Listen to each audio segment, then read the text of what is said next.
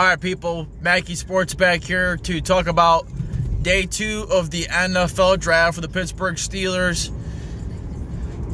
Opened up today with a lot of interesting scenarios that could have possibly played out. One involving trading out, trading down, staying put, and just taking BPA. We decided at pick 32 to take the hometown kid, former father to son, Joey Porter Jr., cornerback out of Penn State. I was good with this pick. I also was fine with Brian Branch as well.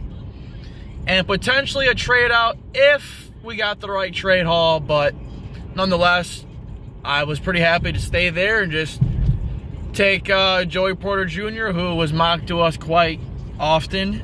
And we got a first-round talent at 32, which was great. Needed a corner. Joey Porter Jr. is a good press, man-to-man type of corner. Didn't really get a lot of interceptions, but didn't get really any targets thrown his way last year.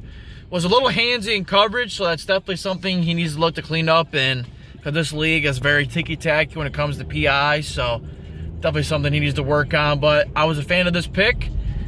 He's good at man-to-man. He's good in press. He's like 6'2", 6'3". He's got good size. And I am a fan of this pick. So at pick 49 in the NFL draft, the Steelers decided to go with Keanu Benton, defensive tackle from Wisconsin. Another pretty talented player that I saw mocked often to the Steelers later, like in the second or third round. A good run stopper. Definitely needs to add a pass rush game. But nonetheless, I'm a fan of this pick because, as I mentioned, in my pre-draft videos, draft needs, I said we definitely need to look to add to defensive line for sure. Maybe in that third to second round range. And, what do you know? We get Keanu Benton, a pretty decent run stopper. Just look to add to that defensive line group, led by Cam Hayward, Larry Ogunjobi. You drafted, you drafted him. You drafted DeMarvin Leal last year. You added some free agents in the free agency period. So I like these picks. Picking in the trenches. Broderick Jones, Joey Porter Jr. You needed a secondary playmaker. And now Keanu Benton. And at pick 80, the Steelers decided to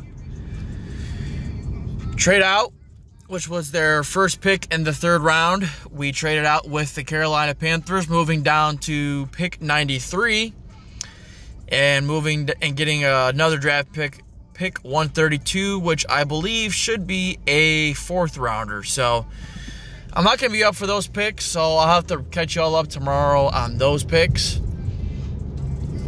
As Pittsburgh will draft their third round pick later tonight. I figured at some point we'd have to make a trade to try to get some draft capital back after trading up last night and just not having a fifth or sixth round pick there. So definitely thought a trade was in the works at some point. So traded yesterday, traded today to get some draft capital back.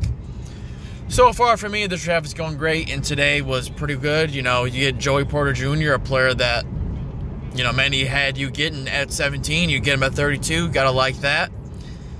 And you get a defensive lineman, defensive tackle. I'm not going to say he's going to be a fucking beast or the second coming of Casey Hampton, but you know what? I think he's got some good potential, and let's see what happens. So far, so good.